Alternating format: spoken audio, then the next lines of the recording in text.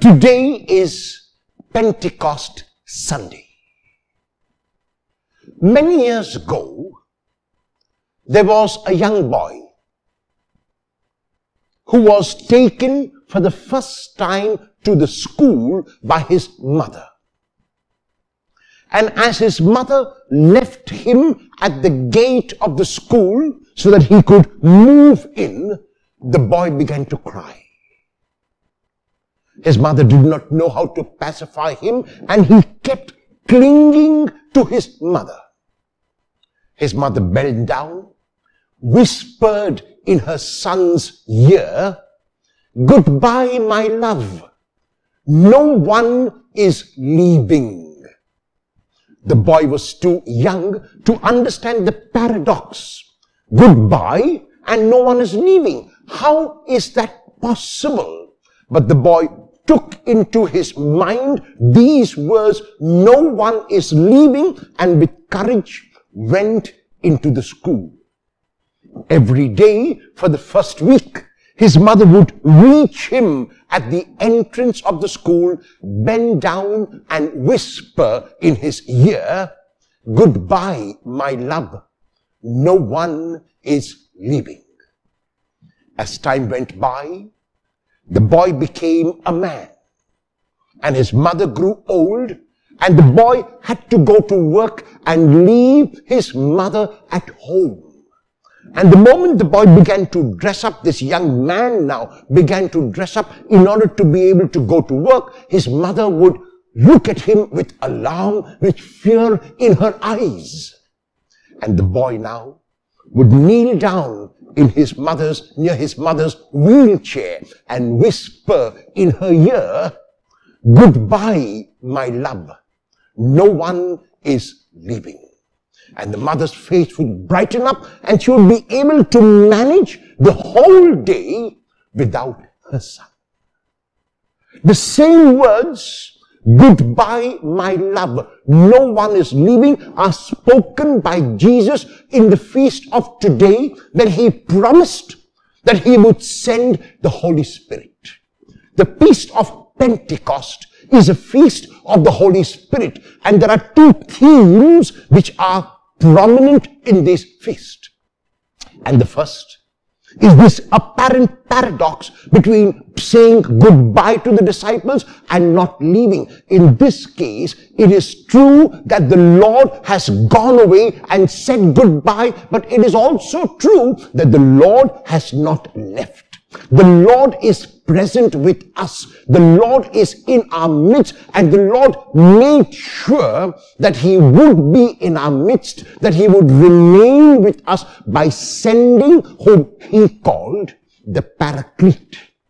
The English word Paraclete comes from the Greek parakletos, which means someone who is called near, and especially at the time of trial, especially at the time of judgment, to be an aid, to be a helper, to be a counselor, to be an advocate. And therefore, these are all names for the Holy Spirit. The Lord realized that it would be a challenge for the disciples to manage without him. The Lord realized that he had to go back to the Father, to sit at the right hand of the Father, but God also knew through Jesus that he could provide an aid, a help, a counselor, a helper, a paraclete for the disciples. And this is what we celebrate on the Feast of Pentecost. In the gospel text of today, chosen from the Gospel of John chapter 20, verses 19 to 23, Jesus appears to his disciples after the resurrection. The doors are closed. It is an unwelcoming scene because the disciples are afraid. And the reason why the disciples are afraid is because they are now headless. They are now leaderless. Their leader has died and been laid in the tomb. Little do they know that he has been raised, And the risen Jesus now appears to them. Even though the doors are closed, they are no hindrance for the risen Christ. And so he comes and stands in their midst. And what does he do when he gives them the gift? He gives them first the gift of peace.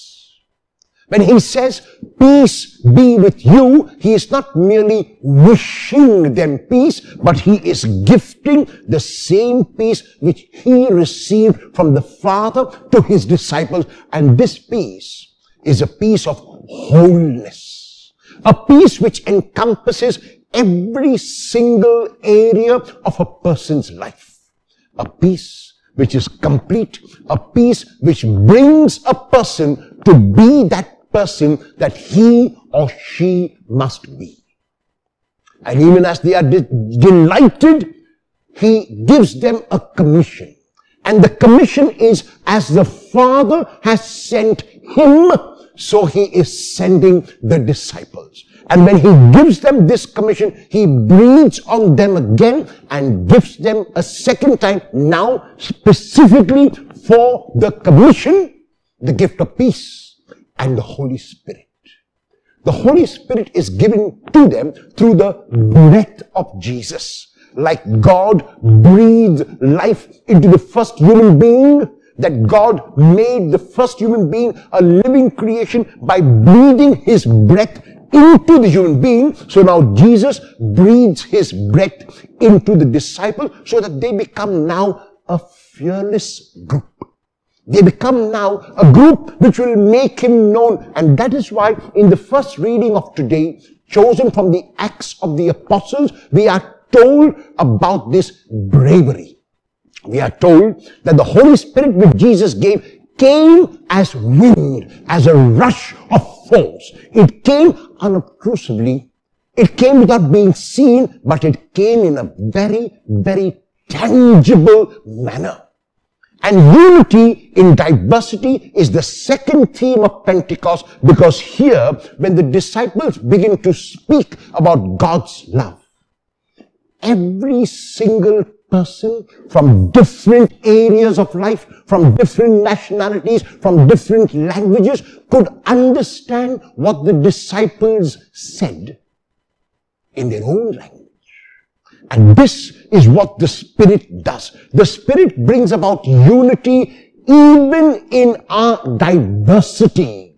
The Spirit is not a spirit of uniformity. The Spirit is a spirit of unity. And that is why it is good that we can be different, that we can be of different colors, that we can be of different creeds, that we can be of different shades, we can be of different religions. It does not matter. What matters is that each one of us who receives the Spirit of the risen Lord, who receives the Spirit of the risen Christ, is communicating that spirit of love. The Hebrew word ruach is translated in English as spirit. And this is what the Spirit is. The Spirit is unobtrusive.